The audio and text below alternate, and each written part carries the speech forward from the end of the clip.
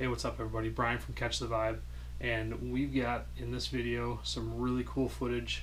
We went ice fishing at one of our little favorite pike spots where the water is it's ridiculously shallow. It's a unique spot to fish, and it makes it really easy to get some cool underwater footage, and that's just what we got. I don't have time to edit together the entire trip right now, but I really wanted to share with you something that was cool that we captured, some underwater footage of this pike coming up and just continually attacking the shiner. I think what happened is the line got wrapped and the pike wasn't able to trip the tip up, but it ends up making for some really cool footage.